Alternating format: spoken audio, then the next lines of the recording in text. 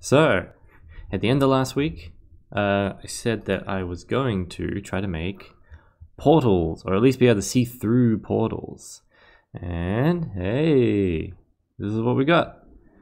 We've got another star system here with a bigger star. We got a little moon, and this fancy doohickey here, which is my portal. You can see through to the other side. Shing. Whoop, didn't actually go through it that time. Okay, so it is not perfect yet, and I still need to figure out the best way to handle going through one of these. That's the thing I've definitely spent some time with. Got another portal over here.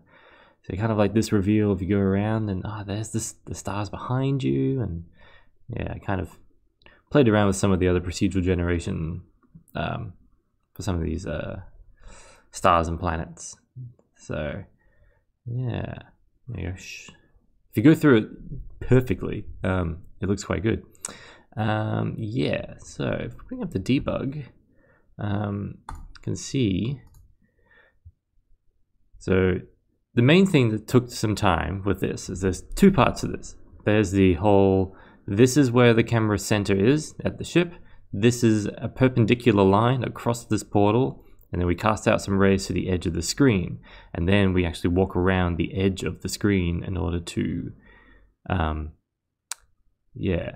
actually fill it out. And so you can get here where you've got like this edge, then this full edge, and this shape then gets turned into a stencil.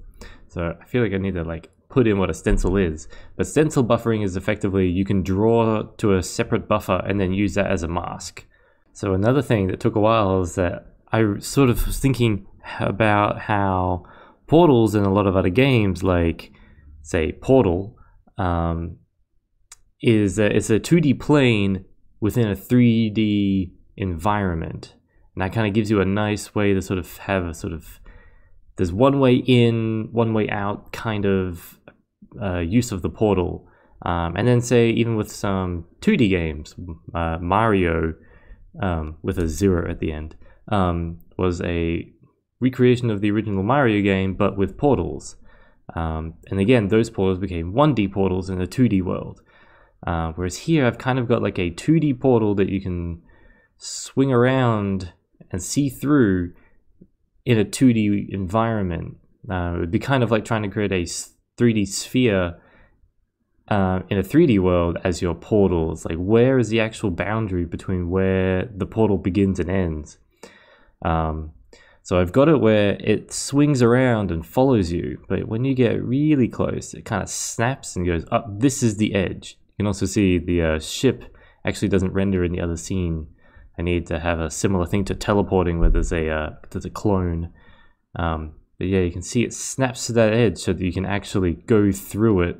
And then it actually does a quick little lerp on the other side to be like, oh, actually, this is what it should look like. It's not perfect, but I'm hoping with, this fixed, it should look pretty smooth. I'm also thinking these might need to be bigger, because I'm like, this is how big my ship is right now, and it's only about as wide as my ship, and I kind of want to have bigger ships. I wanted to see. If I get really close, I don't know what happens there. Oh, some shenanigans happen here. So yeah, I've been playing around with it. I originally had my test with only one portal. And as you may guess, what happens if you have a portal that can see another portal? Nothing breaks, but if you were viewing through here and you could see another portal over here, it would just see the regular portal graphic. You wouldn't actually see through that portal. I'm kind of thinking that like it would be neat to be able to solve that problem, but I kind of want to keep this. I don't want to spend too much time on this, so I'm thinking it might be easier just to engineer that like no portals are ever going to be that close to each other. Obviously, see, you won't be able to see this, but I've just made the screen bigger. The game resizes to whatever resolution you want, so I'm like, in theory, it could be someone could make the screen big enough to see it. But that might be a problem for another time. Anyway, yeah, so that was fun.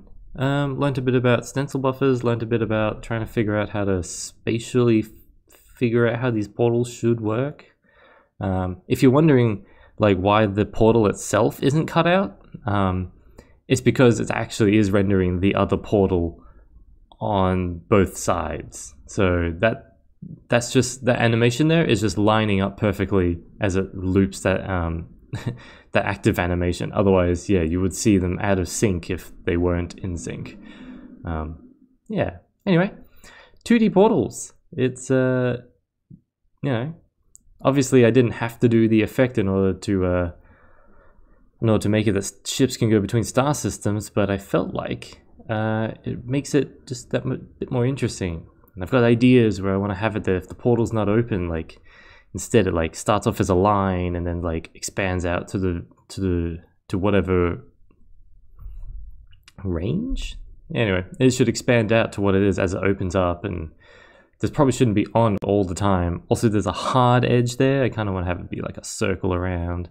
There's definitely more things to do, but for now, I now have a relatively seamless way of moving between star systems. And I'm kind of thinking it would be cool to make teleporters work the same way, rather than being a little spot here, have it where it's like a little arch, and then have it where it's like, hey, you just gotta like maneuver your way in. But we'll see. I also still like this effect, and there's nothing nearby. Okay. I still like this effect, so I don't want to necessarily ditch it entirely. Can still get dizzy. All right. That I also had a bit less time this weekend to really tackle some of the stuff. But yeah, I'm pretty happy with that. It at least works mostly how I want. Still needs to tidy up, and I need to figure out what I'm going to do next. Anyway, that's a whole thing. I feel like I could spend a whole bunch of time just discussing all my thoughts about where I think the game design should go, because this ideally should only be a 2-hour game, and I've definitely spent a lot more. I didn't spend more than 2 hours on it, but I've done very little with land stuff, and like, ooh, the game just crashed.